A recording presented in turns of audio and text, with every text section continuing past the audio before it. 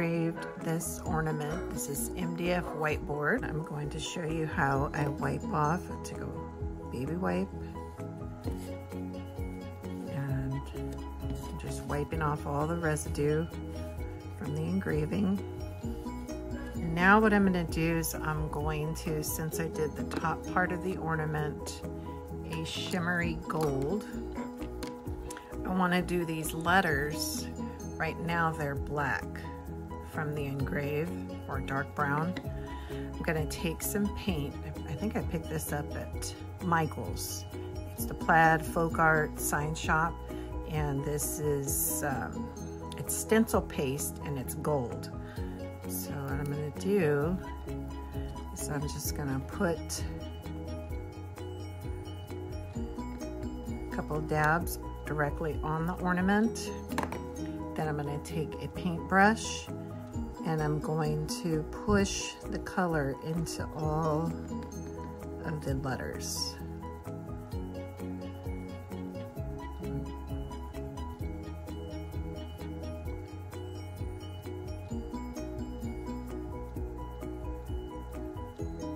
And so once it's in all the grooves in one direction,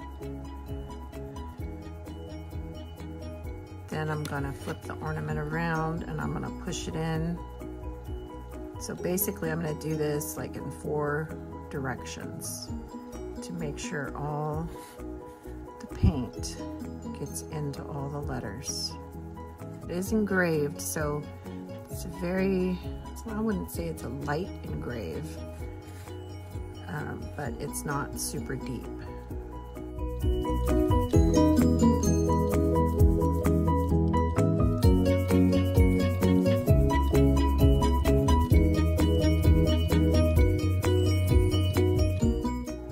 I'm gonna let this set for a couple of minutes and then we're gonna wipe it off. Okay, so a couple of minutes have passed and now I'm just gonna go and wipe all this excess paint off. Instead of it being black, we have the gold letters. And I'm just gonna take one more wipe up here,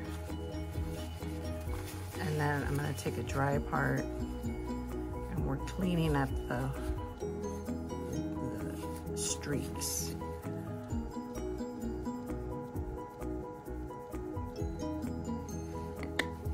I have 3M backing on this, so I'm going to use this tool that has this little tip on it. It's a sharp tip. And I'm gonna go ahead and just start pulling away this 3M. And once I get it all off of here, it's just going to allow me to put this on my ornament directly without having to apply any liquid glue to prevent any liquid spilling over onto my finished project. So now with this, I want to make sure to line it up straight. So I'm going to stand it up. With 3M, it's kind of unforgiving. So I want to make sure it's centered and straight.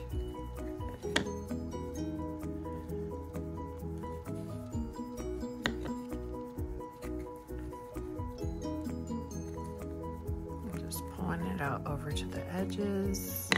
There's that. And now I'm gonna take this off of the little O.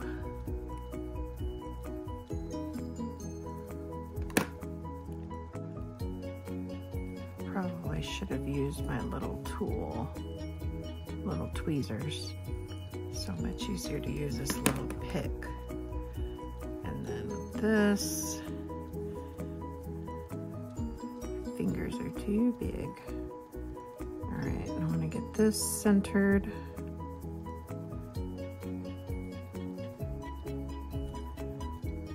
That's that's where it's gonna have to be. Then what I do is I apply pressure to all of this to make sure everything is adhered real good. So I'm just gonna put this on top of here, and then I'm gonna put some clips all the way around to hold it to apply the pressure.